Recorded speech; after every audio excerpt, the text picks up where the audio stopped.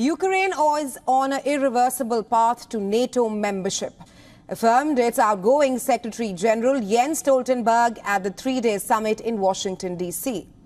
NATO members who are favoring a faster membership track for Ukraine included the word irreversible in the joint declaration to demonstrate that Kyiv has moved closer to entry into the alliance since last year's summit.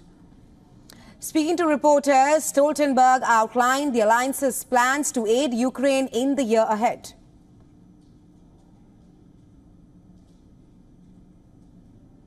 We will support Ukraine by planning and coordinating donations, and will manage the transfer and repair of equipment.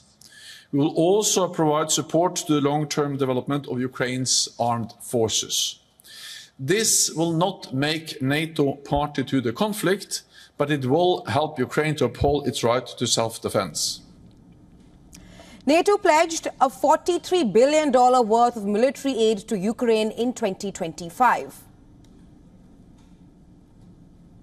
We have agreed that 40 billion euros is a minimum baseline within the next year, and to ensure sustainable funding for Ukraine to prevail. We also agreed to review this at our summit in 2025, not least to ensure it continues to meet Ukraine's needs. We are not doing this because we want to prolong a war. We are doing this because we want to end the war as soon as possible. In a big boost for Ukraine, US, Netherlands and Denmark announced that the first NATO-provided F-16s were on the way to Kyiv and would be flying this summer following months of preparations. Now, during the summit, NATO gave a stern warning to China over its alleged assistance to Russia in the war against Ukraine.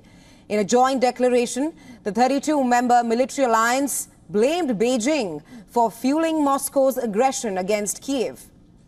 The joint declaration read, and I'm quoting here, "We call on the PRC as a permanent member of the United Nations Security Council with a particular responsibility to uphold the purposes and principles of the UN Charter to seize all material and support to Russia's war effort," unquote.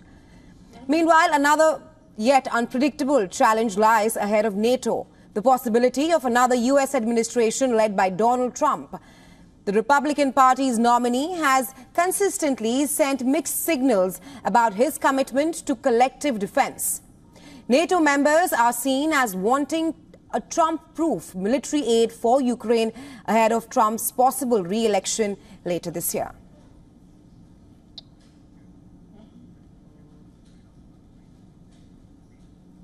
And well, for more on this, our correspondent Susan Tehrani has sent us this report from New York. Take a look. NATO leaders were reassured by Joe Biden's strong speech at the alliance's 75th anniversary summit, but doubts about his re-election persist among those same allies. Reports indicate that delegations are now meeting with former President Donald Trump's advisors to prepare for a potential Trump victory, which could impact NATO as well as Ukraine. European officials are increasingly pessimistic about President Biden's chances, despite publicly praising his speech. They are watching for any gaffes, particularly during that solo press conference, which is scheduled for Thursday, which could further erode his electoral hopes. And with Donald Trump leading in the polls, ally doubts are growing and are possibly already looking for Plan B. Susan Tehrani reporting from New York for WION World is One.